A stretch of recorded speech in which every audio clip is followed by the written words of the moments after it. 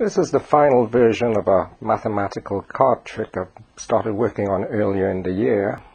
Now, in the previous version, it made use of a mathematical invariant that didn't allow the cards to be shuffled as much as I would like.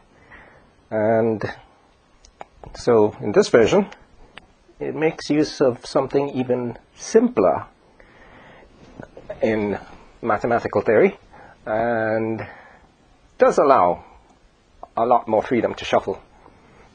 Now, as before, it consists of 11 cards with emoji symbols on the back.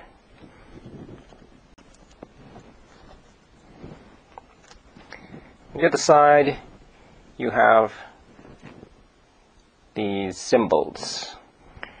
The same symbols as on the 11 cards arranged in a ring, as well as a ring of numbers. Now, you ask the spectator, volunteer, relative, or student to pick one of these 11 cards. Let's say they pick this one. Figuring out what emoji symbol they chose isn't really too difficult, because the backs of the cards, if you look closely, are actually all different. What might be more impressive is that the cards themselves can figure out which card was chosen. To do that, you ask the student, relative, volunteer, or spectator to pick arbitrarily another 5 cards and turn them over. Let's say they turned over these, this. It doesn't really matter. They can turn over any 5. They can gather them up in any order that they want. They can shuffle, free to cut this and shuffle. Gather these up together in any order. If they want, they can change their mind. Maybe they wanted this one to be flipped the other way, and they actually wanted these turned over, emoji side up. Can shuffle these up as well. They now have these 2 piles. This, with the symbols facing upwards, is the code pile. The ones with the 5 emoji is the data pile. The cards are going to execute an algorithm, executing the code to process the data. Any computing system that is going to execute an algorithm needs to store intermediate results. And that's where the volunteer, participant, student, relative can take part by making use of the back of this card to store the intermediate results. To help that, you can give them a little token, initialize the computing system, the algorithm, by placing that token in the topmost circle next to the smiley face. Now we execute the algorithm. Step 1. What does the data? The data is the apple. The instruction says advanced 4 steps clockwise. 1, 2, 3, 4. The next step and the next piece of data. Flower, 5 steps. 1, 2, 3, 4, 5. Next instruction, 3 steps. Next instruction, duck, 9.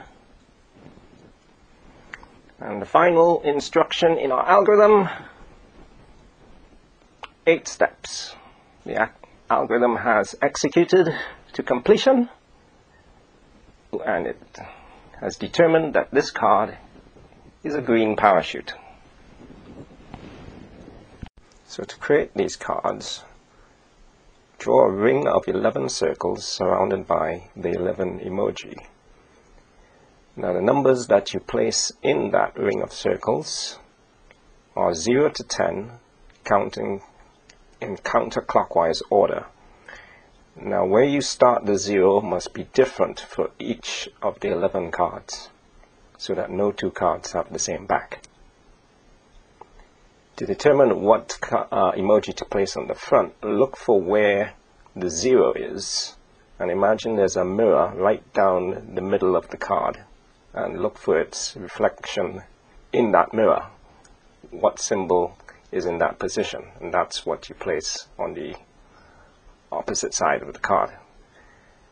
Now, so each of these positions where the 0 is has an image. There's one exception, and that is the smiley face, and that is its own image. So how does this trick work? Well, in executing the algorithm, the cards are just performing addition.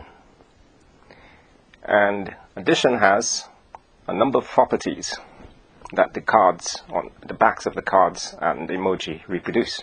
One of which is that addition is commutative.